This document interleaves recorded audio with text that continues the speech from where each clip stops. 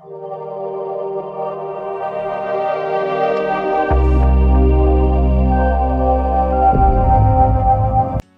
so if you are experiencing issues pairing your new Google Chromecast remote with your specific TV, well, I have got a fix for you. I was experiencing the same thing with both of my TVs.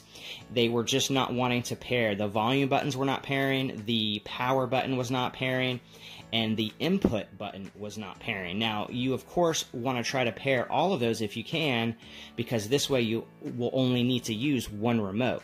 So that was what I was looking for and was hoping, and when it didn't work, it was a little frustrating, but then I found a fix. So I'm going to first show you what it's doing, and then right after that, I'm going to show you the fix. So let's just go ahead and go to Settings, and then I'll show you. We're going to go down to Remotes and Accessories, and we're going to go to Set Up Remote Buttons.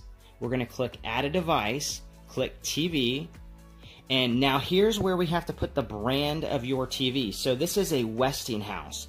So I'm going to scroll all the way down to the W's to choose my brand of my particular TV.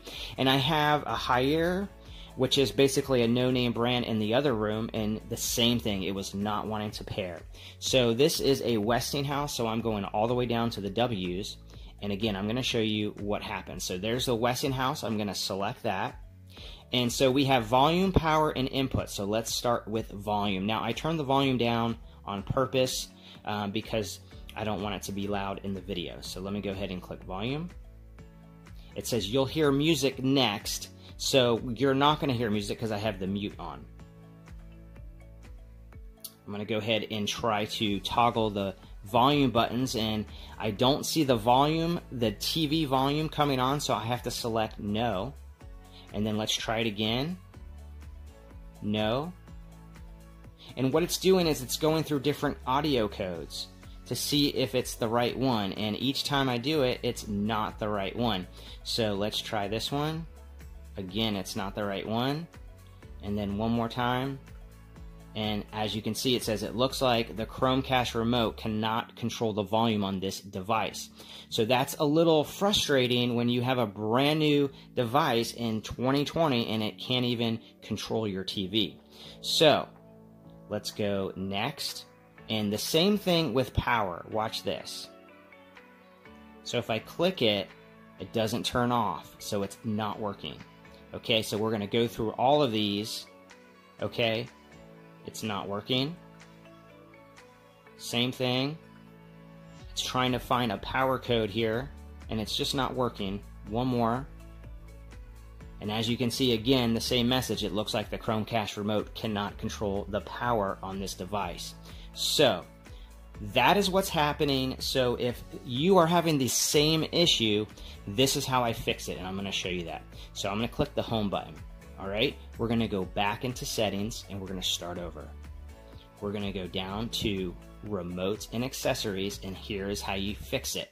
So go up to set up remote buttons, go to add a device, TV. Now instead of picking our brand, guys, the fix is to choose Samsung. Okay, so all I did was I chose Samsung. Even though this TV is a Westinghouse, I chose Samsung. Now let's see what happens. We're going to try volume. We're going to go through that process again, and let's see what happens.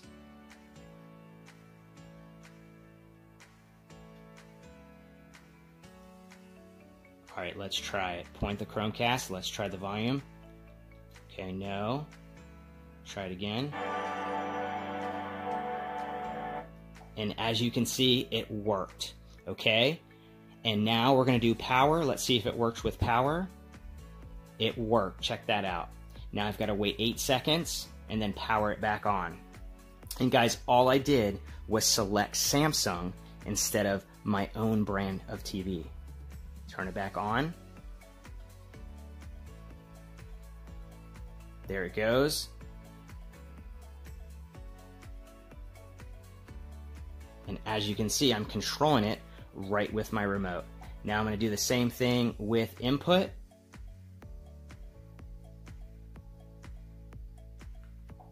Let's try input. And as you can see, I can switch. Perfect. And I am all done. So I have now paired my remote to this TV, and now I can use my volume, power, and input. Guys, let me know in the comments if this little trick helps you. Thank you so much for joining me today. Don't forget to hit that thumbs up, subscribe, and I will see you next time on Streamin' Tech Now.